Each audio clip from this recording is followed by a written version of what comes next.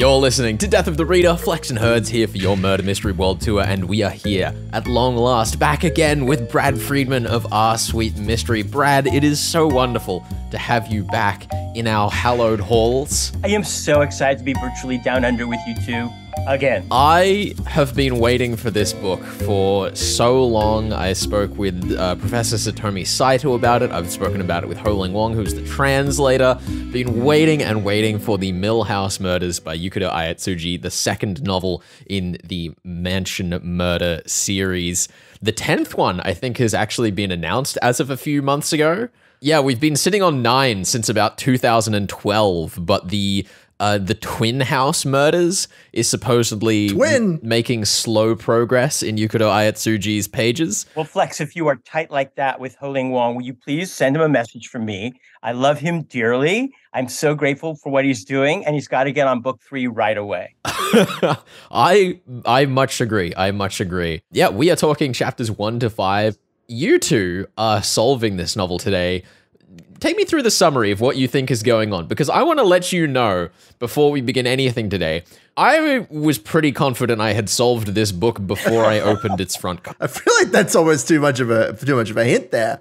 Yeah, so to be clear, Brad and I have had no collaboration up until this point, but I'm excited to get into it because, as you say, the cover of the book has a big mask on it, which implies some things, especially when the mask looks like a specific person and we never see the face that is underneath that mask. Oh gosh, I wasn't going to go there at all. You weren't? Where were you going to go? See, I have this advantage over you, Herds. I happen to, if you look at the map at the beginning, that is coincidentally the spitting image of the map of my condo. Oh, really? You know what? Complete with the 3 giant mill wheels. Yes. See, with the mill wheels, although it's an older condo, one of the mill wheels doesn't work. But I have, despite that, reenacted everything in the first 5 chapters, and I have come to the absolutely 100% correct conclusion that the killer is Mrs. Peacock in the North Pavilion with the candlestick. That sounds right. He's on the money. He's on the money. I need to know, how does this relate to your condo? Do you have a Mrs. Peacock and or candlesticks in your condo right now? Can you tell us? I do have candlesticks. And they're missing all their gold. Oh, no. And they're missing, yes, right. No, you know what? Yes, I think we're heading toward mass talk. This is, straight out of Inugami Curse. And that's my favorite of that series so far. And the masked figures very dominantly in that one as well. And of course, it's not a red herring in certain ways. So that's why I'm with you, Herds, on the mask. So yeah, we are covering 2 time periods in this novel. We've got 1985, where the crimes actually occurred, and 1986, where Shimada Kyoshi has arrived to reinvestigate a year ago's happenings. The son of artist Issei Fujinuma, Kichi Fujinuma, has been keeping his father's art locked up in the mill house and only invites once 4, now 3 friends each year on the 28th of September to look at the art, and that is the only time it is shown to the world anymore.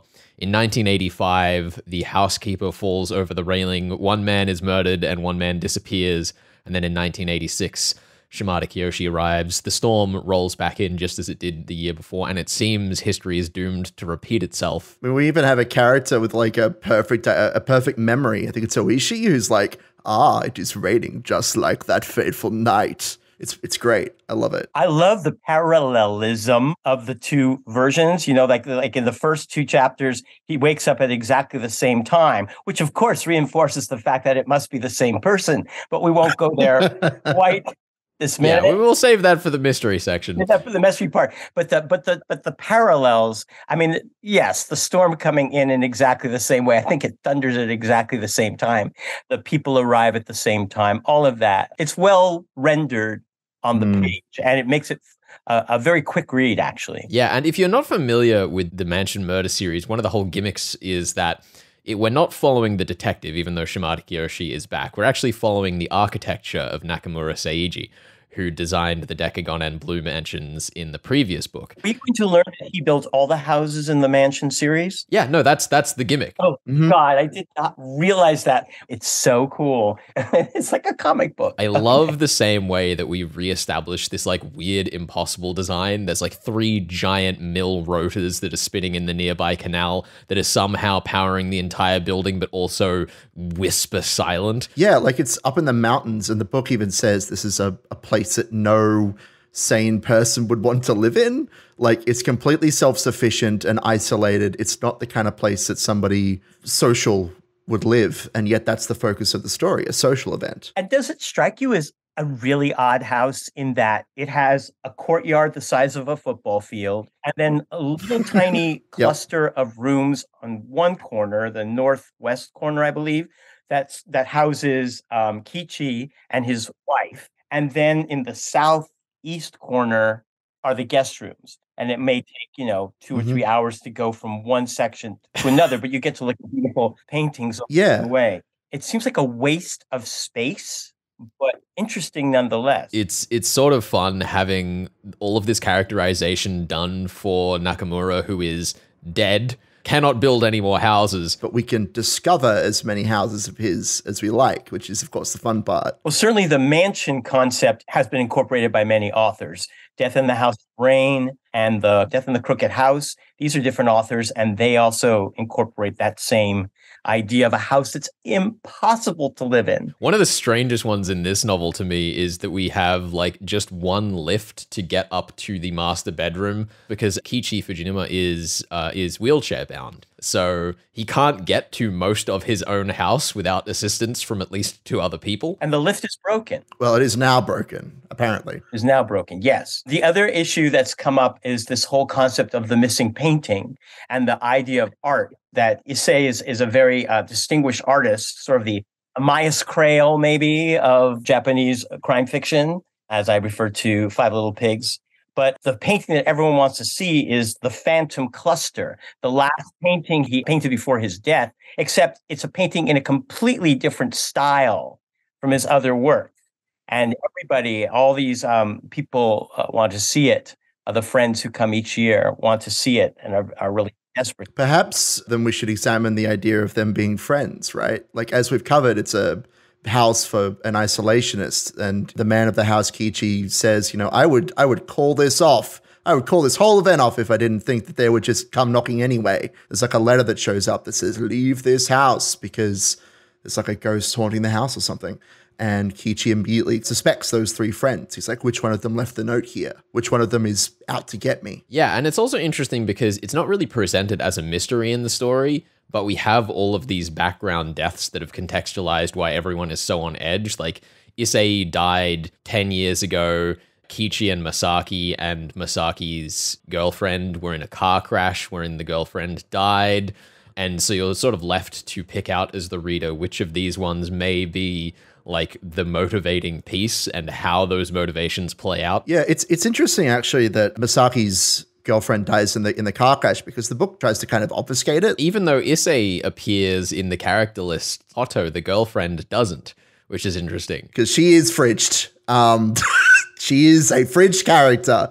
The girlfriend does not appear. Masaki does appear. But we're never quite clear what happened. Well, we're not clear yet what happened in that. We know that the car burst into flames. We're told that that's why Kichi wears the mask and has gloves on his hands. But we don't know what happened to Masaki. We do know one thing that happened to Masaki, which is that he stopped painting. Yeah, it's almost as though he was injured in the heart. Like, it's clear that everyone in that car crash was injured. It's just that Masaki was injured in a different way to everybody else, psychologically. I think the last thing that I wanted to kind of cover before we threw over to the mystery section is the reason that Shimada Kyoshi is here, which is that after what happened in the Decagon house murders and the connection that he discovers with Nakamura Seiji, he's basically kind of gone on a bit of a pilgrimage to find out what weird thing happened to another one of his friends in another one of Nakamura Seiji's buildings. which is such an absurd setup. It's like kind of just having a go at the detective always shows up where the murder is trope. Is it going to be like Unbreakable, where we find that there's actually this kind of rivalry between the dead architect and the live detective? That's kind of the vibe, right? We get a new villain every week who's done a murder, but then we have the overarching villain, which is Seiji, who's built all these impossible contraptions in their murder houses. I suppose the thing I want to leave us with before we throw over to the mystery section is that there's going to be a lot of points on offer here. I have a smorgasbord of things I will give you points for. You have a spreadsheet. But they're all going to have to be very precise, and figuring out what the Nakamura Seiji-ism is of this building is going to be one of them. Oh, goodness. Well, that'll be fun. Absolutely. You're listening to Death of the Reader, your murder mystery world tour here on 2SER 107.3. We are discussing the Millhouse Murders by Yukito Ayatsuji, chapters 1 to 5, and we'll be back with more of that in just a second.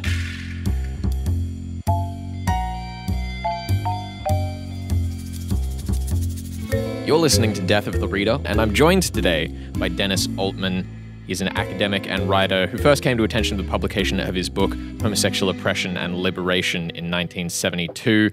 Also, his book, Global Sex, has been translated into 5 languages. And Dennis, I must say, first of all, welcome to SER. It's wonderful to have you here. Thank you. And it's lovely to be back, because I have been on 2SER probably decades ago before you were born. I would not be surprised. We are talking about Death in the Sauna today, which is your debut crime fiction novel. And it is a wonderful spoof of Agatha Christie set just after the turn of the millennium at a conference featuring AIDS research, wherein the main researcher dies just ahead of the conference in suspicious circumstances, and your broadcast sets about trying to unravel what happened to him or re-ravel what happened to him. And it's not clear who's doing which I thought was a great place to start. What about that particular game of who do we actually trust as our narrators enticed you most for this book? It's a really interesting way of thinking about it, because, of course, there is a lot of quite deliberate reference to Agatha Christie in this book. And that's because I grew up with Agatha Christie, and when I was writing, I actually went back and reread a couple of her books, mainly to see how she did it. And I think the main thing I learned from Agatha Christie is to be sparse. Yeah. Most modern murder stories tend to be far too long, and you lose track of who's doing what. You don't need to know long backstories of minor characters. As you say, almost anybody in the book could have done almost anything. It's so interesting that you say that you feel it's sparse, because I think to some extent, just as a sort of adjectival disagreement, I think that what's actually quite impressive in this book is the way that you've managed to fit so much density in, particularly through the way that you use so many different narrators in the book, as I was mentioning, which is a little atypical in the crime fiction sense, because we're often still to this day dealing with the perspective, the Watson archetype. Why jump between all of these different people? Well, of course, one of the differences is there isn't a single professional detective. There's no Poirot. There's no Miss Marple. And so, in a sense, a number of the characters play a double role. They could be the villain, or they could, in fact, be the detectives. Look, I don't think this was thought through that consciously. I should explain, the book began as a lockdown game. Yeah. Going for a walk with a friend of mine to whom the book is dedicated. And I think we invented the story, and as we did, we invented the characters. I then went away and started writing it. And the characters took on different lives of their own. And I think you're pointing to something that I guess I hadn't done deliberately, but yes, it's true. I can think of at least 3 characters whose position is sufficiently ambiguous that, yes, in the end, one of them could well have been the murderer. I think it's also very fun because of the way that it's so clear that everyone is omitting details when they are narrating. For example, the first one that I spotted in the book is when we arrive at Pomfrey's house and the doctor is already there when he was said over the phone to be arriving a few minutes after the people who were seeing from their perspective at that moment. And it's immediately a moment where I, as a murder mystery reader, go, hang on a second. Alejandro should not be here yet. Of course, there have to be a large number of possibilities. Yeah. And one of the real problems when you write this sort of book is it has to actually be feasible that 4 or 5 people could be responsible. Yeah. And in fact, there are in most cases pretty good reasons why the case you give, and I don't want to say too much about it, but there is actually a pretty simple reason why Alejandro shows up early in the house. And over time, I think that becomes clear. Yeah. How clear, I'm not sure I want to say on air. The other thing that's interesting about that is, I guess, in the queer experience that you talk about in the book, there is so much omission in the way that people have this second part of their lives. You know, Pomfrey is found dead in a gay sauna when he's married to a woman, and there's all sorts of people living these alternate stories, which sort of feels to be very congruous to the mystery experience of all of these little things you don't know going on in the background. But isn't that always true? I mean, is it possible to write a murder story in which you know everything? Because if you knew everything, there wouldn't be a story. Oh, yeah. So you have to give the reader a certain leeway to guess and to imagine. There was also the question of how much surveillance was around. And I actually had to do a certain amount of research. Now, 20 years ago, pretty well anybody could walk into a sauna.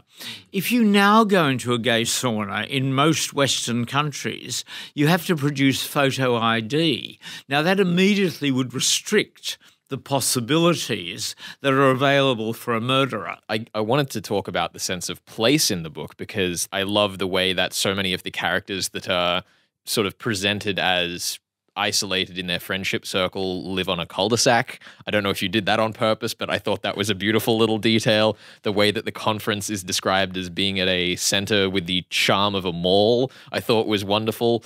And you just have all of these very clear bits where the location is serving the story so well. What did that come from? There are certain things I remember extremely well. There's a scene in a rather seedy used book and stamp show at Charing Cross. And anyone who's listening, who's been to London, can probably picture that. Now, I have actually been there. And, I will admit, I'm old, I'm geeky, I collect stamps. So I've actually been to that stamp show.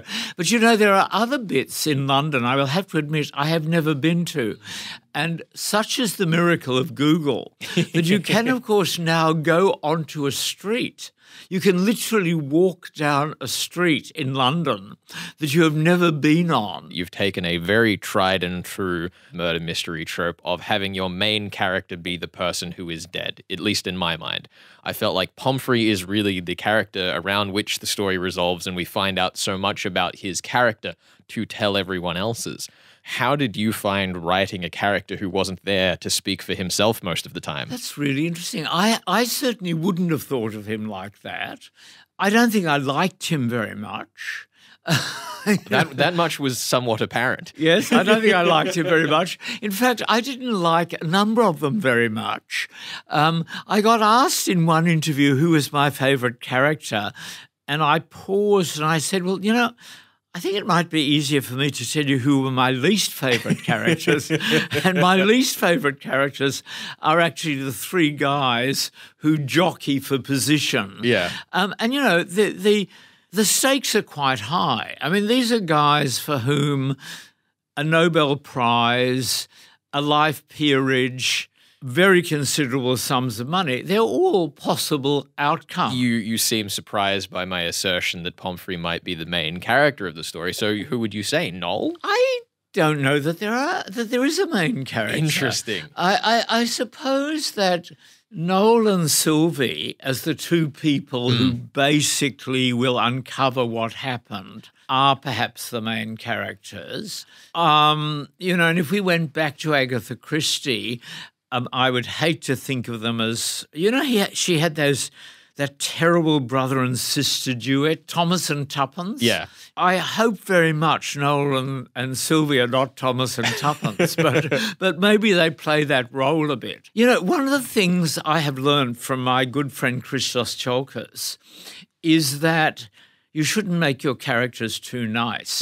And one of Christos's great secrets, because he is an absolutely lovely, warm, adorable man, and he creates horrible characters. And I think I had that in the back of my mind. You don't have to make your characters, particularly in a murder story, people you like. You have to make them people you might find interesting. They're not necessarily the people you want to go out to dinner with. Well, Dennis, it has been wonderful speaking with you here on the show, and thank you so much for joining us here on 2SER. It's been great. Thank you. Dennis Altman is the author of Death in the Sauna. We will have links up on the website if you want to find more about that. You're listening to Death of the Reader, your murder mystery world tour here on 2SER 107.3. More to come. Stick around.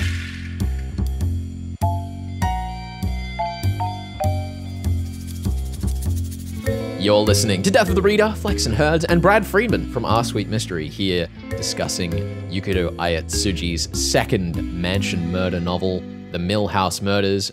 Brad and Herds are the ones solving this novel. And I made a bold claim at the start of this episode. You'll notice, if you've read along with us, that kind of the murders haven't entirely happened up to the point where we are in the book. Right, we're not there yet. We've seen the aftermath of one murder from the past, and apparently there's a locked room in here somewhere, but I haven't seen that happen. I assume that the present murder is going to be a locked room one, but like you have cut us off from our supply of locked room murders. What gives? I have cut you off. And yet, Brad boldly said that there was something in the parallelism that was leading him in a certain direction. So I'm a Agatha Christie nut. So I pay very close attention to proper nouns. So that's what I've been doing. I have these 4 pages of notes here where I put the action and the potential clues, and I just keep pulling one quote after another, which suggests that they're not clarifying who anybody is from the beginning to the end, from the opening where they only refer to people as the handsome man and the ruddy man and the man in the wheelchair. They don't say their names. And then when we go back and forth between the first person present tense and the third person past tense, sort of from the point of view of the man in the wheelchair. And there's only one time, and that is in the past, at one point in the later chapter that we've read, where they kind of say directly that the man is Ichi. Nothing had changed. At least nothing appeared to have changed. However, I knew this house had undergone a great transformation. It was, of course, all because of what happened last year. A man and a woman had died, and another man disappeared. But they don't say who. Who's the man who disappeared? Are you suggesting to me, Brad Friedman, that a person wearing a mask in a mystery novel may not be who they seem? Maybe I've overstepped. I don't know what you're talking about, Brad, but yeah, I'm going to back Brad on this. I'm going to call out specifically when a detective, Shimada Kyoshi, shows up. He says twice to the man in the wheelchair, Fujinuma, I presume, and you are Kiichi, aren't you? Effectively. And both times the man in the wheelchair does not answer. There is clearly a switch between the past and the present, between who is wearing the mask in both timelines. Here's a couple of catches, and this is clearly what Yukito Ayatsuji is throwing at you explicitly. What are the catches? I'm scared. The prologue, for example, gives us a body burned in an incinerator, and there is a finger found outside that is clearly identified as Masaki Shingo's. But is not in the incinerator and is clearly left as a clue to be found. It is clearly left as a clue. However, if you are saying that he has taken Kiichi's place, and nobody has observed that the current Fujinuma Kiichi is missing a finger, come on. Gloves, baby. White gloves with a fake finger in there. With a fake finger? Yes, the 2 things that were damaged in the car crash were Kiichi's face and his hands. So we just hired his face and his hands. That's not difficult. Goodness me, you're starting to make it seem like this little puzzle of who is who is trivially easy. I'm going to lay out the motivation while we're here because I think I can have a stab at it. As we mentioned, the car crash took the life of one person, the face and hands of another, and nothing physically from the third because it took his heart. Masaki Shingo is the killer. He blames Kiichi for the death of his wife in the car crash, and furthermore sees Yurie as a path to redemption. I'm going to say that the locked room in the present is going to have to do with either A, mask shenanigans of misidentifying people, or two, the fact like, oh no, the lift's broken. I couldn't possibly walk up all those stairs in this wheelchair that I am bound to. And then he walks up the stairs because he's Masaki and he's fine. Well, there's also a line in there in the present tense, in the first person perspective of the man in the wheelchair. It is observed that Yurie is the only person that our narrator has ever loved. So what does that do to your motivation? No, I have a feeling there's something romantic between Masaki and Yurie. I believe that. There's all kinds of things. She treats the man in the mask as if she really cares for him, but she never calls him Kiichi, ever.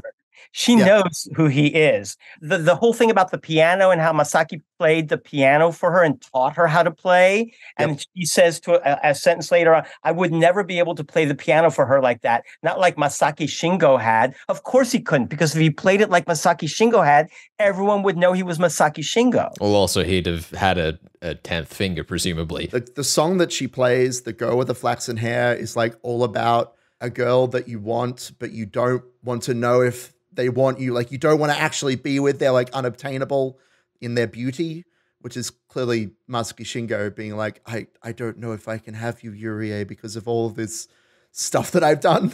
But yeah, I'm 100% with you that Yurie is like in on the joke, as it were. There's also the missing priest. And the narrator says the greatest cause of my anxiety was, of course, the man who had disappeared from that room. Was he dead or still alive? If he was alive, where was he hiding? Why does he want to find that man? Because that man knows something too.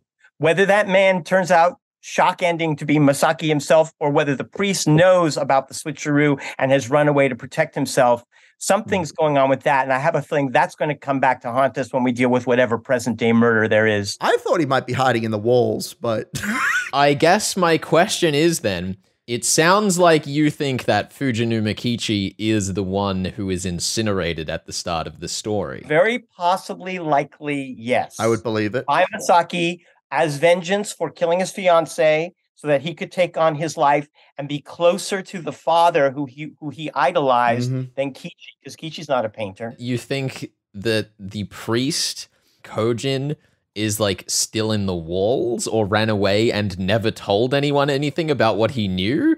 Like how are we keeping this man silent? Before we jumped in here, I would have said he was hiding in the walls in some kind of secret passage. For a whole year? Heard, is the priest dead? Is the priest burned? And it's Kichi who's on the run? Maybe. Where is the body in the walls, though? Is there any clue possibly indicating where the body is located in the walls? There is. Look into Flex's eyes. There is a clue. There's a clue. It's the locked room. I'm just very uncomfortable suggesting there's a secret passage unless there's some clue to it, because I do believe that they really follow the rules. Here's my counter to you, Brad.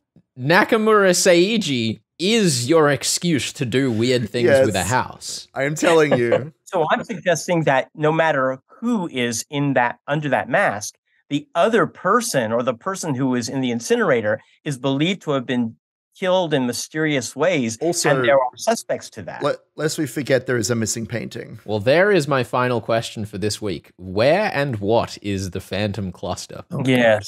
Yes. And I'm so tempted to say something, but I know this is a family podcast, so I'm going to leave it there. Okay, you can let us know after we disappear. Well, before we wrap up, I will let you know next week on the show, the things that I need from you is I need to know what happened to Masaki Shingo in that car crash. I need to know which body is where and why. I need to know the Nakamura Seijiism of this building. I need to know 5 of the clues. 5? At least. And last of all, I need, Herds, you to decide whether these points are going to you or to the away team. Oh, come on. Can't we split them in half? No half points on this show, my friend. No, but like, look, we can split them up. We can be fair about this. I don't want to deprive Brad entirely. We'll see. Well, Brad, Herds, best of luck with Yukito Ayatsuji's The Mill House Murders. We're talking 1 to 5, but next week on the show, We are going chapters 6 to 11. Jeez. Basically the whole thing. The whole thing, yeah. Gotta get our locked room mystery. The chapters do get a bit long towards the end. Ah, crap.